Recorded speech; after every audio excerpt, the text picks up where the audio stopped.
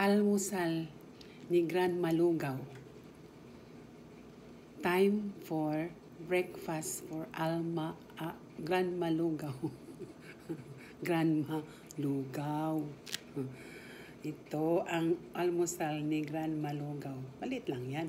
Hindi man marami. Itong coffee. You want coffee? Coffee. Ito ang sandwich bread. Ito ang muffins. Sandwich bread. Dalawang sandwich bread. Ito. Ito ang honey. Honey for my bread. Ito ang peanut butter. Peanut butter ni Grandma Lugaw. Pensana ako, maginaw kasi dito ngayon. Kaya, nilagyan ko ng hood yung coat ko, yung ulo ko, maginaw.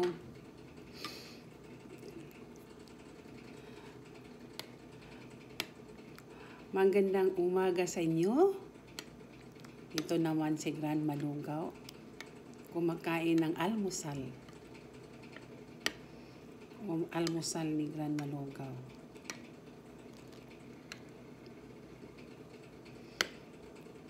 Ang matanda ko ngayon, nasa kiliran ko, sa takiliran ko, umuupo.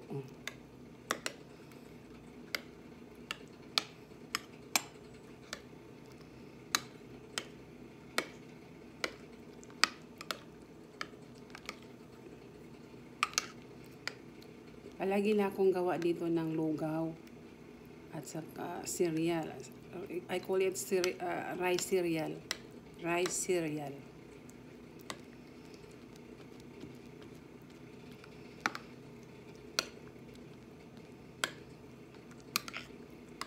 Hindi ako kumakain sa kanilang Cheerios kasi mahirap mag-marketing. Kung mag-marketing kayo ngayon, punta kayo sa grocery, you have to fall in line. Linya kayo. 6 feet ang isa-isahin kasi sa social distancing. At saka yung mag-marketing namin dito, yung anak ng matanda ko, yung lady ko. So, mag-marketing siya in bulk. So, tutulong na lang ako sa kanila. Hindi ako kakain sa Cheerios nila sa umaga. At hindi naman ako gusto ng Cheerios. Bread lang sa akin ang umaga. So, ito, kakain ako. Yummy. At saka lagyan ko ng muffins.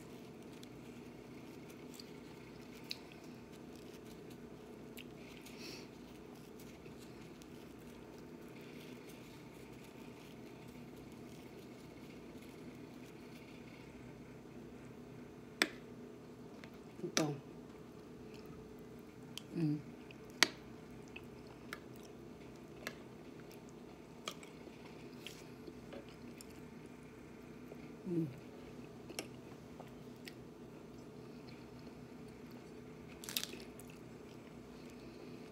Ito lang buhay ko dito.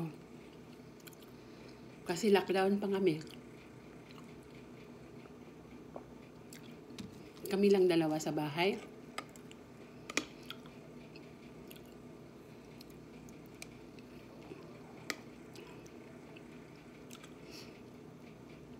Ako ang nagluluto sa kanya. Nag-prepare ng food. Ako ang nagluluto sa lahat niya ng pagkain. Except yung mga luto na, yung mga ibang-ibang pagkain na prepared na. Pero most of the time, ako ang nagluluto sa kanyang mga soup. Kasi gusto siyang mga soup, mga sabaw. gawa-gawa ako ng mga maraming klaseng soup. Mga cream soup, spinach soup, asparagus soup, butternut soup, squash soup, chicken noodle soup, and bean soup. Ang iba, hindi ko na ginagawa kasi marami na. At saka tomato soup. Gusto niya dyan. Parang ano na.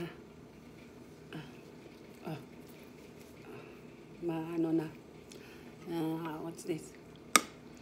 Hindi na ako magano. Parang hindi naman maginaw.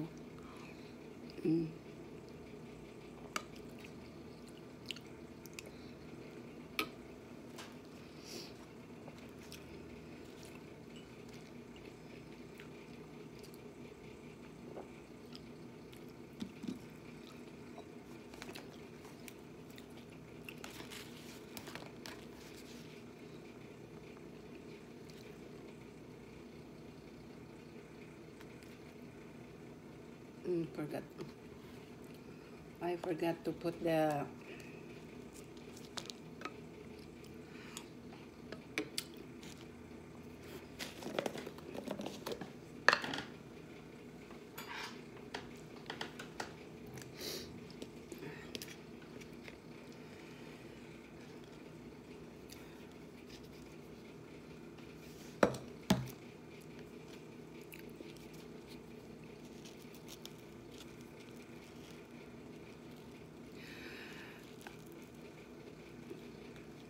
nagbabantay ako ng matanda dito sa USA.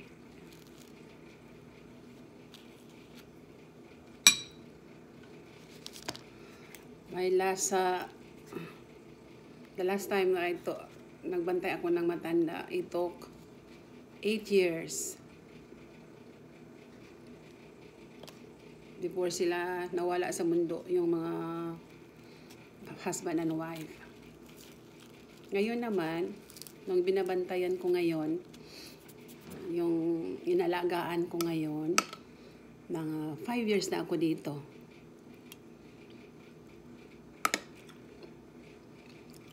Five years.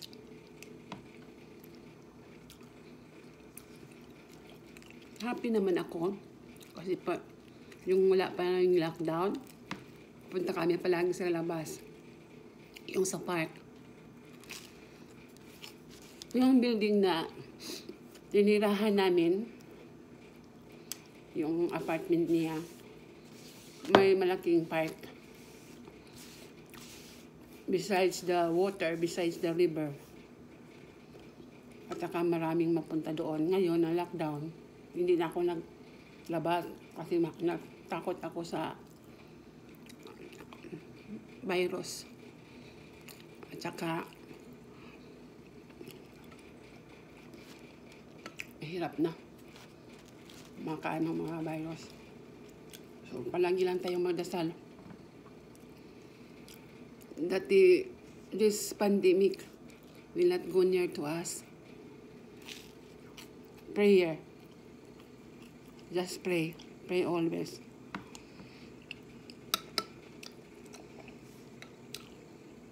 That the blood of Jesus will cover us every day.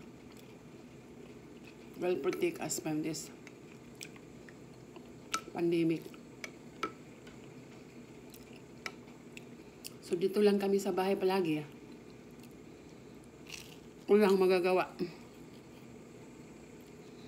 Mayroon naman akong panglibangan.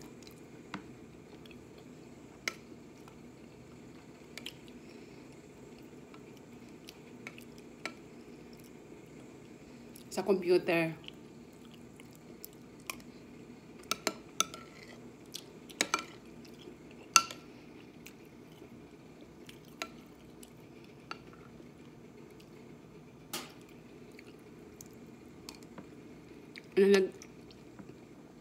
Digital marketing ako. Marami akong mga digital marketing online. Digital marketing business online. Yan naman ang paglilibangan ko. Kaya hindi ako maboard dito.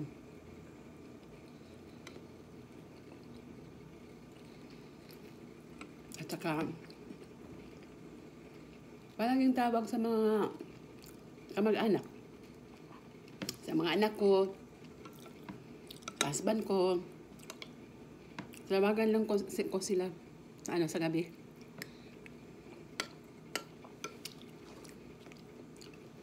Mga apo ko. Kaya ganun man ako ngayon. May 4 akong granddaughter.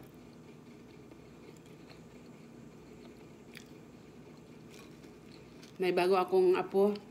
Ipinanganak lang noong February 2, 2020. Kung balihon mo, pareha lang.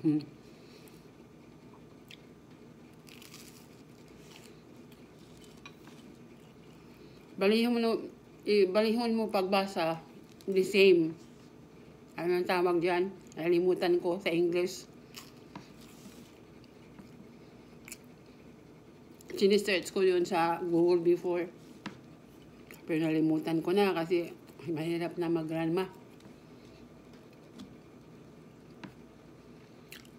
Mama, I'm eating my breakfast. What? I'm eating my breakfast. Just Breakfast. Mama, breakfast. Kasi hindi siya I don't hear too good. It's okay. It's okay. You can hear it. You can hear.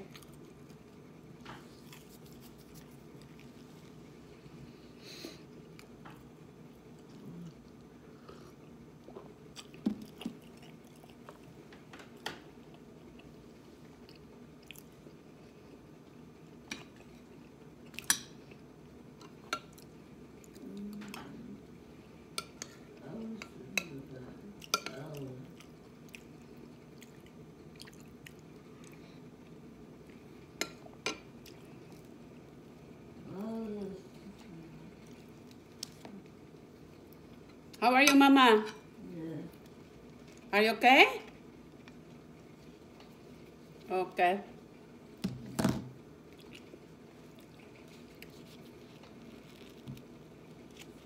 Nakita ko yung matanda ko pero paano yun sa face sa cellphone. Ibaliktad pero hindi ko marunong magbaliktad. What's that? Ah, the pink one? No. What? A lady. I think. A lady? Yeah. I see you see a lady before on the couch? Mama, it was me. It was me. I was lying on the couch before. I was lying on the couch before. Because you come to the kitchen very early. You come to the kitchen 7 o'clock. I'm still dizzy. So I give you your food. I'll give you your breakfast. So while you are having your breakfast, you're having your coffee, your Cheerios, your egg, your muffins, and your blueberries. I told you I will lie down on the couch because I am so dizzy. I want to sleep more because we got up very early. So I was there lying for 1 hour and I was able to take a nap. So now I am alert because I got 1 more hour sleep. One hour sleep. It's already 9 o'clock. So we came here 7 o'clock and I was serving you breakfast for an hour. Then 8 o'clock to 9 o'clock I lie down. So you saw me there before. That's why you are wondering where's the lady on that couch. It was me. It was me, Mama. We're only 2 here. We're only 2 here in your house. So I'm still eating my breakfast, Mama. So, Mimi will go there to your room and have, because you are still in your nightie. We will dress up. I'll dress you up, and I dress myself too because you are still on your jammies. I'm still on my jammies, Mama. Kamisin nga dako.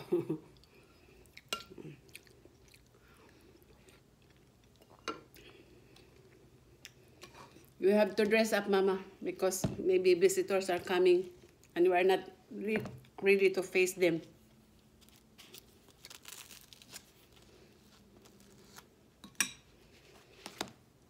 Visitors from, maybe her daughter will come. I don't want her to see on the jammy. Hindi ko gusto na makita siya sa susuot pa ng pajama niya, yung nightie. Kaya, parang na-energize na ako kasi nakatulog ako ng 1 hour while she is eating. Nakatulog ako ng 1 hour samtang while nag-take siya ng nagbe-breakfast siya. So,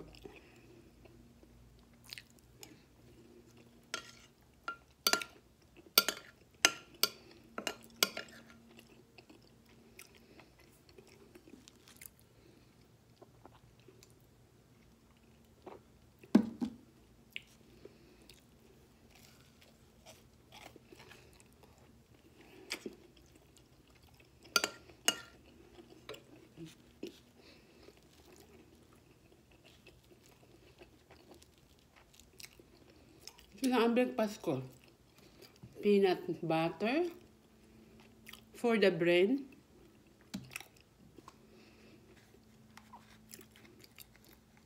Honey for the immune system. Coffee for the body. At saka lugaw for my tummy. Busog na. Full.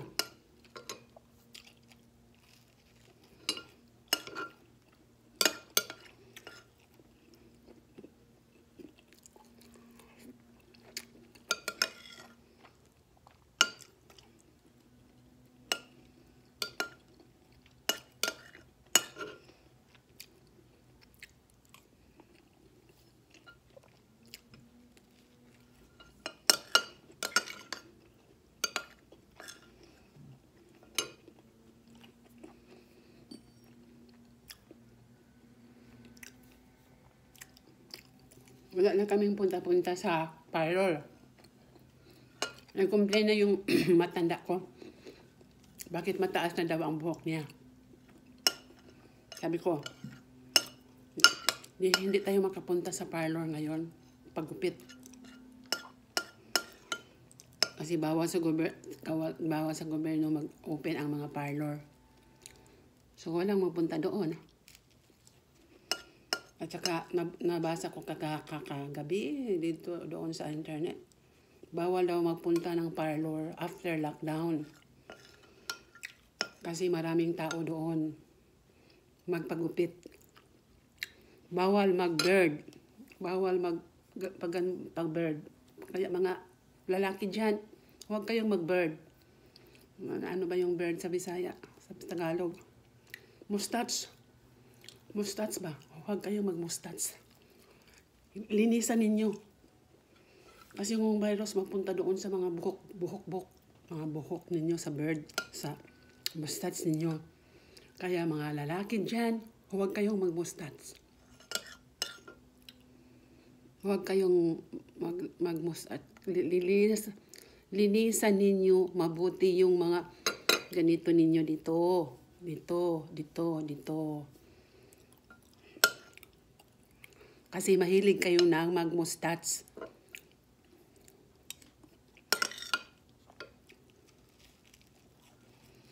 Ay, yung mustache. So,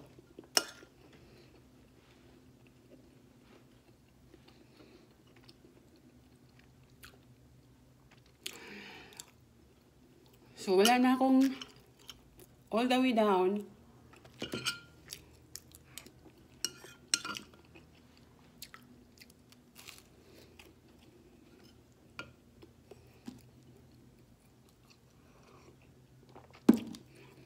So, mga BFF, my best friend forever, wherever you are situated in the world, kung saan kayo sa mundo,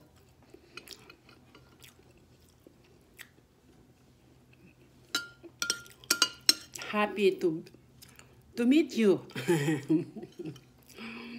So, if you like my video, if ever you like my video, please give me thumbs up. Thumbs up. And subscribe to my channel. So, mga BFF, my best friend forever, I love you. God bless. God bless you all. God bless us all. Thank you for watching. Bye-bye. See you later, alligator. Ito si Grandma Lugaw.